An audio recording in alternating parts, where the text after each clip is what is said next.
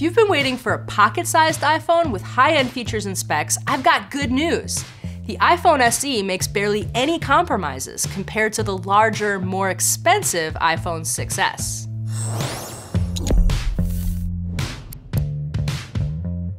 Apple has never rolled out a brand new iPhone for the very low end of its lineup. Usually, that entry-level spot goes to an older model that's been around for a couple of years. So the iPhone SE is already notable just for existing. It's a smaller, cheaper iPhone that delivers nearly the same features and performance of the flagship devices. The iPhone SE feels instantly familiar. It's the exact same size as the iPhone 5s. You can even use the same cases. I love how the sides are flat. The curved edges of my iPhone 6s would never let me do this. The iPhone 5s already had Touch ID, but the new iPhone SE adds NFC and a secure element to support Apple Pay, which is a big upgrade. The Touch ID isn't quite as fast as the second generation Touch ID on my iPhone 6s, but it doesn't feel slow or sluggish either. In fact, nothing about this phone feels slow or sluggish. Aside from its smaller screen and smaller keyboard, it feels just like my iPhone 6s.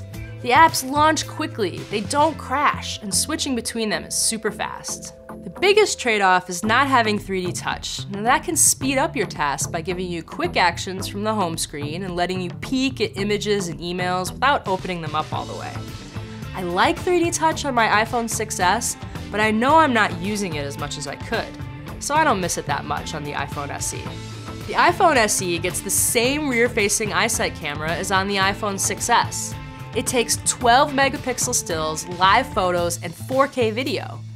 Every single feature is supported except for the optical image stabilization that you can only get with those extra large phones, the iPhone 6 Plus and 6s Plus. But the front-facing FaceTime HD camera on the iPhone SE is only 1.2 megapixels.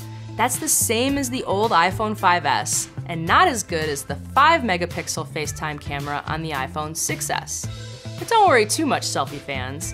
The front-facing camera on the iPhone SE can use the screen as a flash, and that extra light combined with Apple's image processing does a pretty good job of smoothing out the noise. Even these drawbacks are pretty minor though, when you consider that the iPhone SE is leaps and bounds ahead of its 4-inch forefather, the iPhone 5s. Not many people are going to be downgrading from a larger iPhone 6 or 6s to the SE. And if they do, it's probably because physical size outweighs any other consideration. I love small screens, and even though I have no gripes with my own iPhone 6s, I'm still planning to pocket this little iPhone SE until the new flagship phone comes out this fall.